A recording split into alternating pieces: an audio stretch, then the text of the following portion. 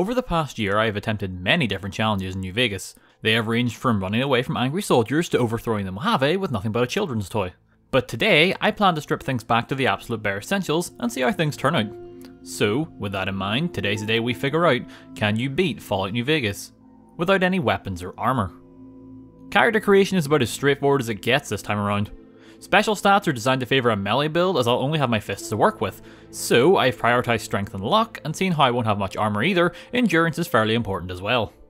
I then just drained the last few points from stats that wouldn't matter, and put them in intelligence for more skill points upon levelling up. Tag skills should be fairly obvious as I take unarmed, medicine and barter. I figure that money is going to be pretty important as I'll need it to go towards healing supplies. Finally, for traits, I mix things up a little bit by taking the Built to Destroy, which grants me an extra 3% chance to critically hit at the cost of faster weapon degradation. This does apply to my bare fists by the way, but seeing how they cannot break, there is absolutely no downside to taking this. I also take Hot Blooded just for some added damage when my health drops below half. Simply put, more damage is good damage. After the creation process, I empty my entire inventory onto Doc Mitchell's carpet, and then begin looting his house of any healing supplies as well as anything that may fetch a good price at Chet's.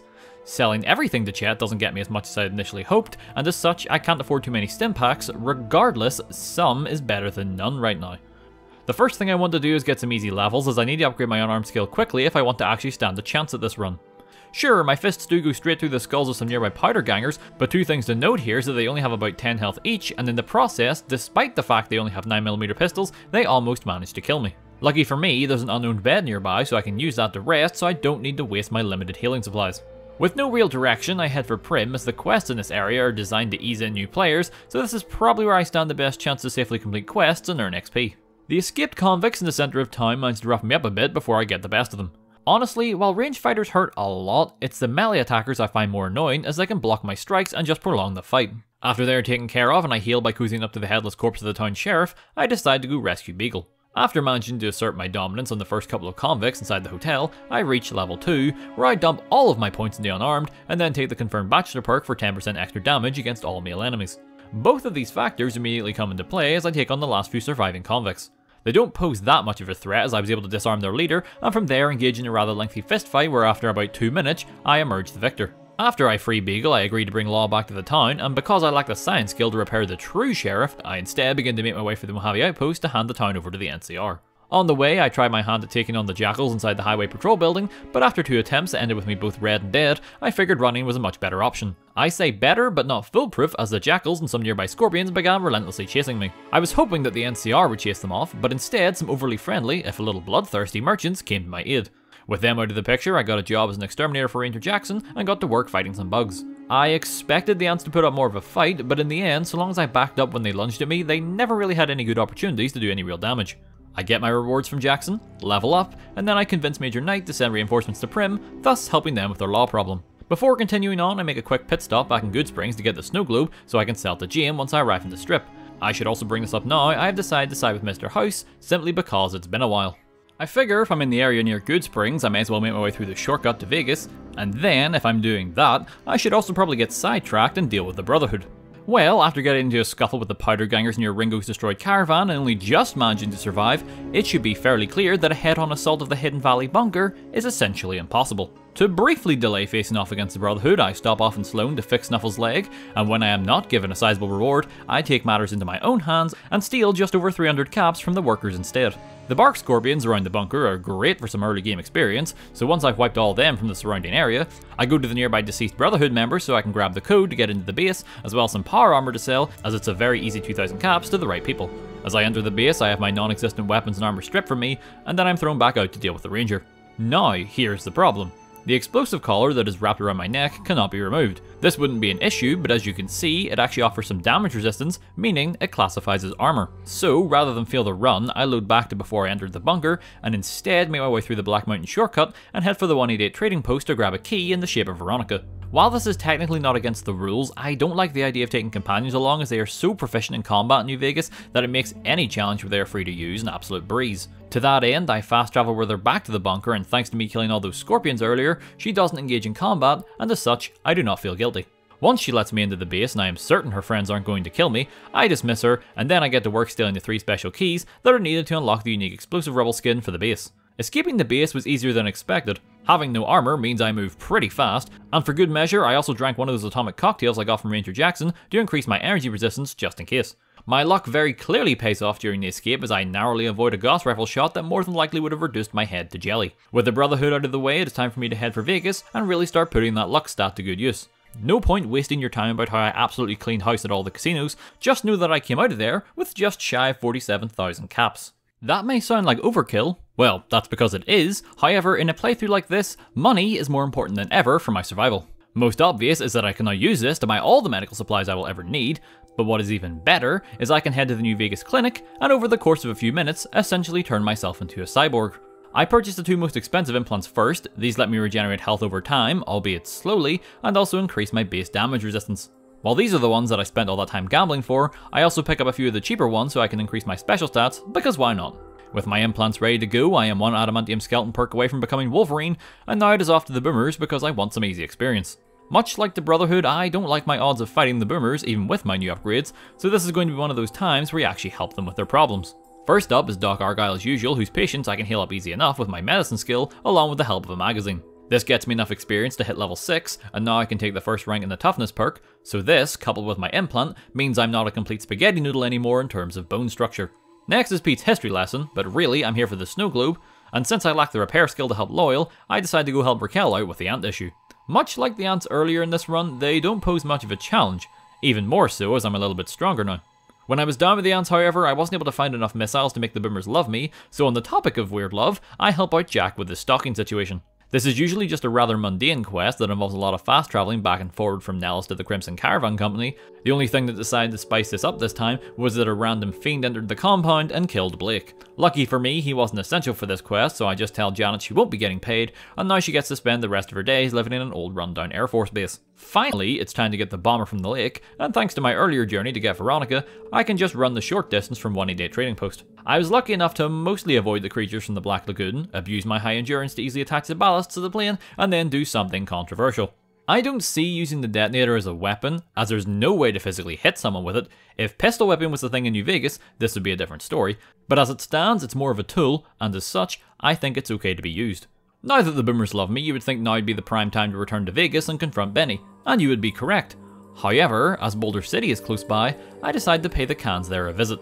I lack the speech skill for a peaceful solution, and staying in the NCR's good graces will help me later, so on that note, the cans must perish. I start by freeing the soldiers so the cans will turn hostile, and while I focus on this one here, the NCR can be heard in the background gunning down the rest of them. This just leaves Jessup and his friend, who I lure into the firing line.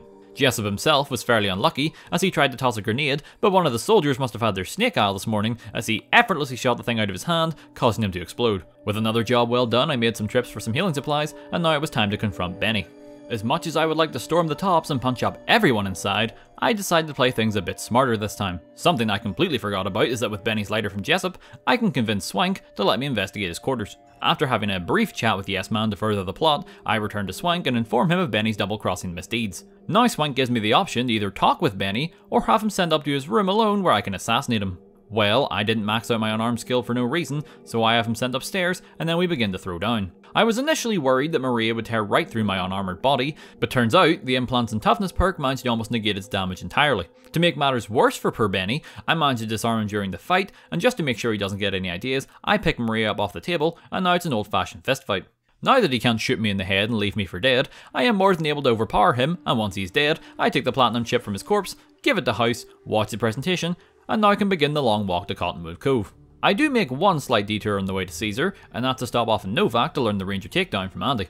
I may have missed out on Veronica's special move, but I was determined to learn from Andy, as well as Lucius whenever I reached the fort. Speaking of which, the trek to the fort was a safe one for once, probably because I don't have to deal with the NCR's hitmen this time. I did manage to flex on some of the local wildlife though. When I arrive, Caesar orders me to head down and blow up the bunker, which I agree to do, so that he doesn't immediately have me killed.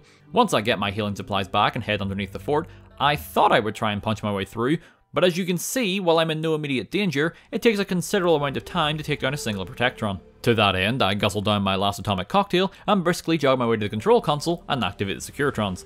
I get a little roughed up on the way out, but to be honest, that energy resistance is working wonders right now. Despite the fact the bunker is very much intact, Caesar still congratulates me on a job well done with 500 experience. I quickly learn the unarmed skill from Lucius, and then before Caesar can sway me to the dark side, I head back to the Lucky 38 to continue my role as the best intern ever. Next up, he wants the aid or destruction of the boomers, which thanks to me doing earlier, just requires a round trip to Nellis to talk to Pearl before returning to house, and in the process advancing to level 10. I was originally planning to take the finesse perk, but then I had an idea. Why not really put my luck to the test, so to that end, I took the mysterious stranger perk. This will either be a really great idea, or a complete waste of a perk. Only time will tell. I am now going to do something I never thought I would do. I am going to actually complete the Omerta's quest for Mr. House.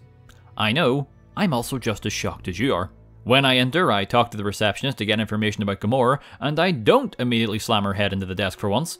She points me in the direction of a man named Caccino, who she believes will help me out. Lo and behold, he is as much an asshole as the rest of them, that is until I steal this journal of his, and then all of a sudden he becomes my best friend, and offers to help me take them down from the inside. I also make a nice 100 caps in the process, not that I needed any more money mind you.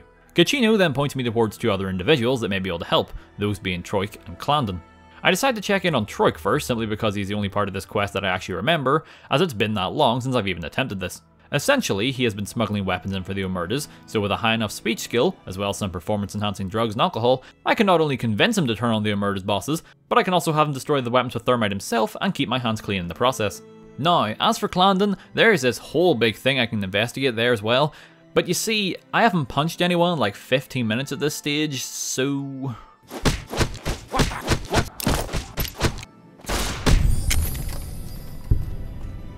As luck would have it, this actually completes part of the quest with no repercussions on my end, so that's a welcome change for once. Now I can return to Caccino with all the new information, and he informs me the bosses, Nero and Big Sal, want to have a chat with me. I know from experience that they will try to kill me after the conversation, so I take the initiative and attack first. As luck would have it, I also managed to get the Mysterious Stranger perk deactivated, which really just makes this whole encounter go by without a hitch. With Caccino now in charge of Gamora, I head back to house to inform him that I have dealt with the situation, as well as my previous destruction of the Brotherhood at Hidden Valley. After congratulating me, he informs me that I won't be able to protect the President due to my rep with the NCR. Turns out it's still at neutral, but considering the work I did for them at Prim, it should be close to accepted. With that in mind, I load back to just before I told Mr. House about the Omertas, and decide to head towards Nipton so that I can complete the quest for Ranger Ghost. On the way, I stop to squish more ants, as it's become a rather favourite pastime of mine in this playthrough, plus the ant nectar I can get off the big ones is useful for combat. For a moment, I thought the ants were going to get the better of me as the game wouldn't exit VATS after the stranger appeared. Thankfully, New Vegas eventually fixed itself, and I was able to survive. At Nipton, I killed Oliver Swanwick and boxcars for the experience, spoke to Volpes, and then returned to Ghost, and sure enough, increased my reputation to accepted. Now that I'm best friends with the NCR, I return to house to tell him the good news, and now I can make my way for the dam and see about preventing the assassination for a change. We all know how this goes, but rather than steal the detonator from the fake engineer and hand it over to Grant right away, I instead hold on to it until the Legion sniper reveals himself and go and give him a taste of justice firsthand. He manages to get a few shots off, but nothing I won't be able to heal through in time. I then told Grant about the sniper, which then causes surviving assassin to charge the President and somehow kill one of the guards with a tiny knife. He is of course killed almost immediately, and the President lives another day to tell terrible speeches. One last task before assaulting the dam, and that's to power up the substation. So one quick trip there results in a level up, and I can finally take the Piercing Strike perk, which will probably be necessary for the final battle. Speaking of the Battle of Hoover Dam, this is a lot easier than you might think. Considering the fact I am still friends with the NCR, this means that all I have to worry about is the Legion, but they aren't really an issue when the NCR are hard focused on them instead of me. Plus, my fully upgraded Securitrons rip them to shreds with their lasers and rockets. When I get to the Legate's camp, things are more difficult of course. But thanks to the Piercing Strike perk, I can punch through most of the Legion's armour without too much hassle. When it was time to face Lanius, even though I knew it would be a death sentence, I at least wanted to try and fight him with his Legion backup. As you may have guessed, it did not take very long for them to overwhelm me and my Securitron bodyguard. Clearly, that was going to be impossible without lowering the difficulty, so I instead opted for the semi-honourable route.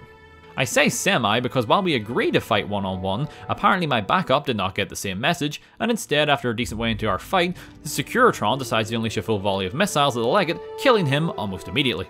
Not going to complain about an easy fight with the Legate however, so now it was time to approach the gate and meet with the General. I thought that maybe since I saved the President that he'd be willing to listen to reason, but nothing short of a max speech skill would persuade him to back down, so it was time for a fight. Thankfully, the Securitrons in house dealt with the Rangers while I was able to focus on Oliver, and was at the very least able to get the experience for killing him. Mr. House then approaches, explaining the next stage of his plan, finishing the story, crashing my game, and confirming that yes, you can indeed beat Fallout New Vegas without any weapons or armour. I'm quite surprised by how normal, shall we say, this challenge got in terms of difficulty after I got those implants and the right perks. I honestly thought I would have a much tougher time trying to stay alive, but as you saw, that was not the case. Regardless, that's going to be the end of this challenge video. If you enjoyed what you saw, consider giving the video a like, and you're interested in more challenges in the future, feel free to subscribe. It's try one of these videos out every week. My name is Nerbit, stay safe everyone, I'll see you all in the next video.